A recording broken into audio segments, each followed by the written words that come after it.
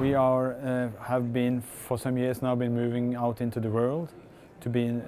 We are much more international than we were, and certainly we see hydropower as a beneficial and a moderate energy source where it's possible to actually produce or construct hydropower in a sustainable way.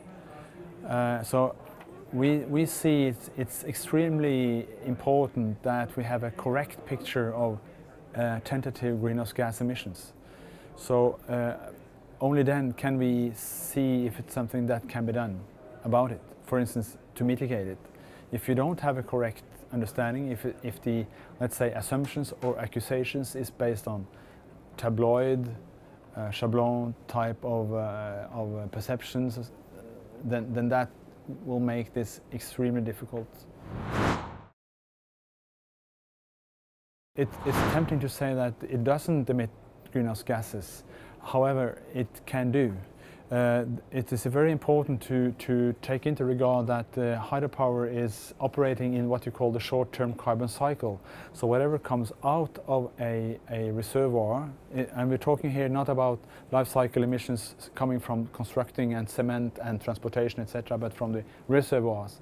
And what is coming up has first to be taken from the atmosphere and run through the plant life and biota, and then decomposing and going back. So it's a cycling of the same number of, you could say, molecules all the time. So you don't deliver any new carbon atoms to the atmosphere.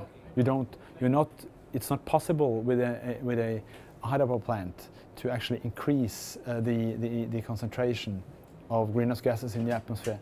But what you can do is you can change what is called the radiative forcing by, let's say, changing the chemical pathways.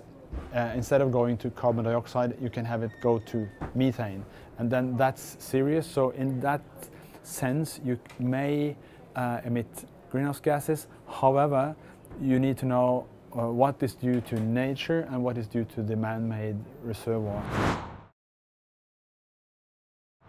It's extremely important that IHA really has started work on this and has been doing so for a long time and continue to do this, and that IHA is trying to see this to the end so that we actually get the tools we need to estimate this problem actually, or have a kind of quantitative, let's say, grip on what is happening, and that we are able actually to answer, that when we are confronted by the media or let's say an environmental group who don't like hydropower and accuses us of having greenhouse gases, then we should be able to answer and give the correct picture. And IHA is presently really